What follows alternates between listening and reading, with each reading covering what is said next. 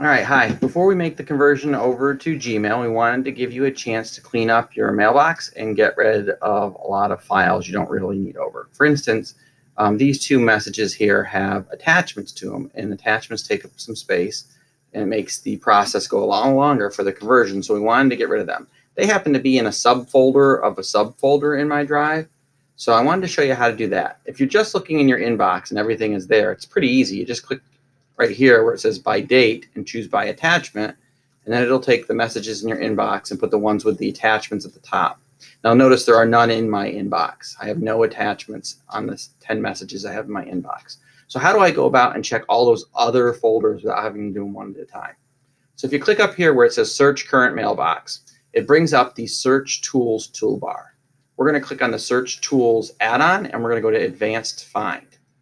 So what we're going to do in here is specify, instead of our inbox, we want to look at other places. So we're going to click this browse button, and we're going to check the Bulljohn at ShenNet and then say search every subfolder of that account.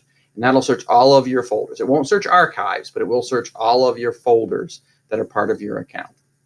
Okay, and then we're going to click on the more choices here and say only items with one or more attachments.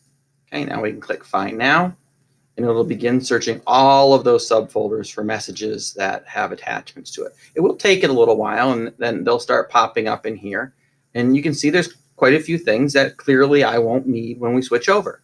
So what you can do is hit Control A, and it will highlight all of them, and then hit Delete, and it will get rid of all of them. If you want to select just some of the messages, you can click on the first one, click on the next one in sequence, hit Shift, and delete everything in between, or you can hold down Control. So that'll let you delete all of those attached messages in your Outlook account. Don't forget to empty your trash before they get converted on December 1st.